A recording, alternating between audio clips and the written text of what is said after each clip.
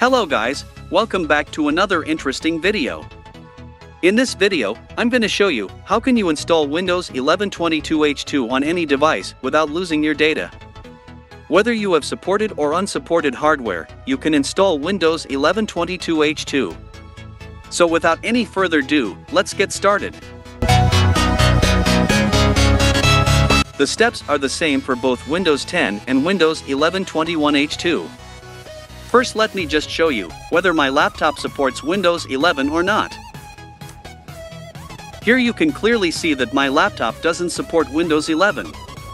But still, we can install it on this laptop. For that, first, we need to download the Windows 11 ISO file.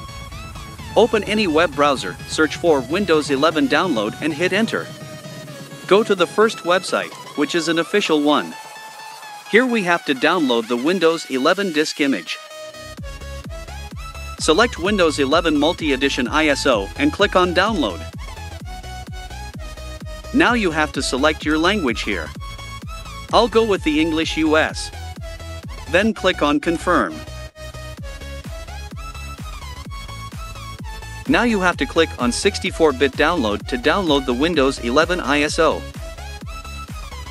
After the download got finished, open up the file location, right-click on it, and click on the mount. Now select all these files and copy them. Now go to your desktop, create a folder as Windows 11, and open it up. Now paste the files here.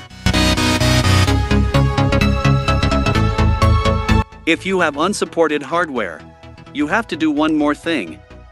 Download this zip file from the link given in the description. Now extract it.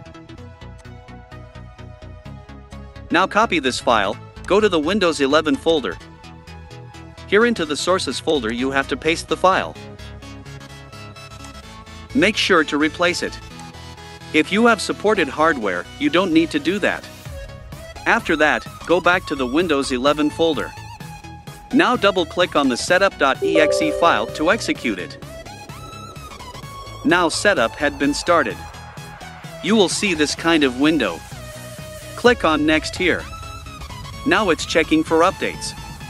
It may take a few minutes, you have to wait here. Now it is restarting the setup. Now it shows applicable notice, you have to accept it. Now again, it's checking for updates. At this time, it may take around 5 to 10 minutes, you have to wait here. Now it says PC don't meet minimum system requirements. Anyways, click on Accept. Now it says ready to install. You can change what to keep here. I'll leave it as it is the default, then click on Install.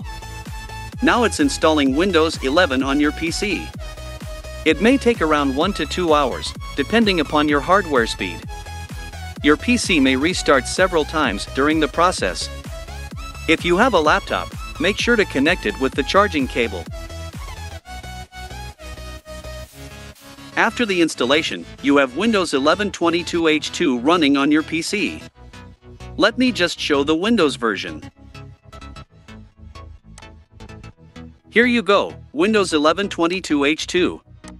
This was how you can install Windows 11 22H2 on any PC. I hope this video was helpful. If so, do hit the like button and subscribe to my channel. Also, set the bell icon to all.